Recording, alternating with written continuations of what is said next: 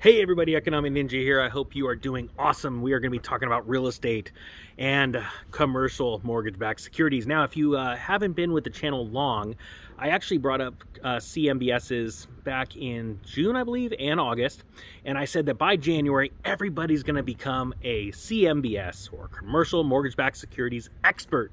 And that is because they are imploding. And I like to bring you guys things that nobody's talking about. Even Google has decided that if you type in evergrande CMBS, I'm #1 up there because I guess I'm one of the only people talking about this, especially because I was talking about these before the evergrande deal, and people aren't really actually putting the two together. So here we go. We're going to talk about, and I'm going to be linking this article below, but I'm going to be, I want you to go through it. I'm just going to touch on a few things because we're going to talk about something other than CMBS as well. So remember guys, in 2008, a little side note here, in 2008, everybody knew what a mortgage-backed security was. The truth is, though, back in 2006, when I was screaming, you know, head for the hills, the real estate's going to collapse, nobody knew about it, all right? But then everybody becomes a pro. And that's what I'm trying to explain. By January, I believe that the dam's going to break, and a lot of people are going to understand what's happening to their pensions. They're like, yeah, we own some of those. We own some of those. And it's going to be a big deal because it's not only affecting China, it's affecting the entire world. So here we go. It's entitled CMBS Set to Break Financial Crisis Record. All right. It's talking about, it's hard to just go through this stuff real quick, but commercial real estate's fixation with low interest rates has dragged it to China to court EB5 investors and to Israel's nascent bond market. I probably pronounced that wrong. But in recent years, real estate's most steady source of it has been an old flame, CMBSs. Even after a global pandemic left parts of the office market reeling. Now let's talk commercial mortgage-backed securities. Think a massive office complex or a a shopping center, a high-rise building. Okay, these are commercial mortgage-backed securities. So the security is backed by commercial real estate. Okay.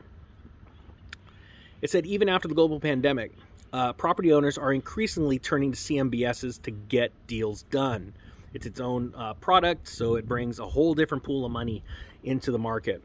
It says private label and non-government backed CMBS issuance rose to over $100 billion for the first 9 months of this year, okay, 2020, putting it on pace to surpass 2019's record of $115 billion.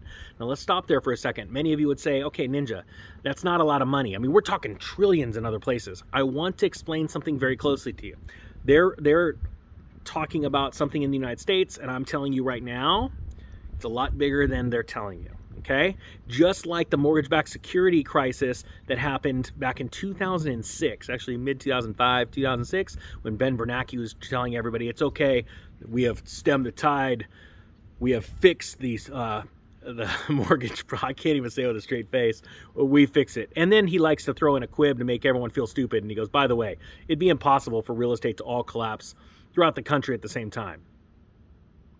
It almost makes you feel like they're telling you the same crap right now when it comes to inflation, and is it transitory or is it going to get any worse? Just keep that in mind.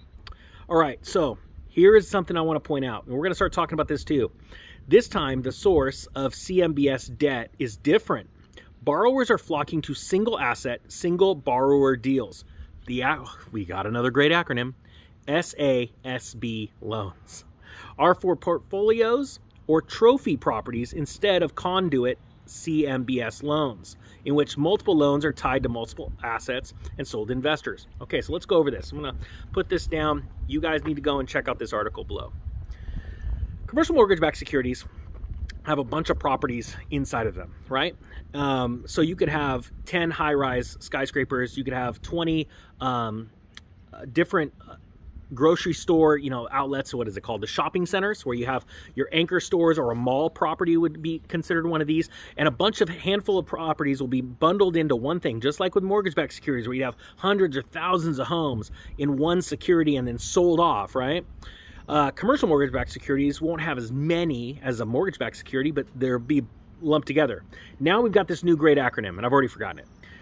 My point being is that these are single properties. So you might have one high-rise development, one shopping center, large shopping center, one mall, right? These are trophy properties.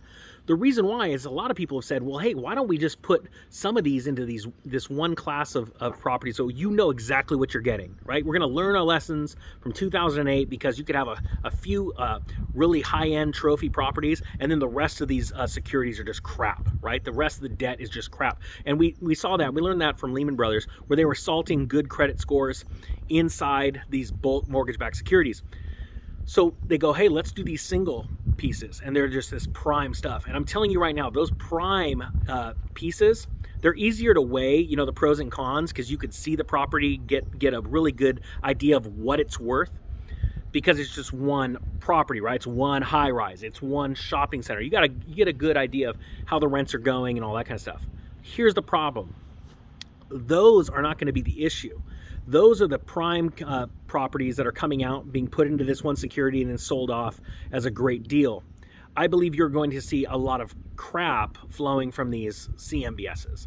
And that, again, is my point of why, like, if the commercial mortgage-backed security industry wasn't imploding right now, which it is, just so you guys know, it is,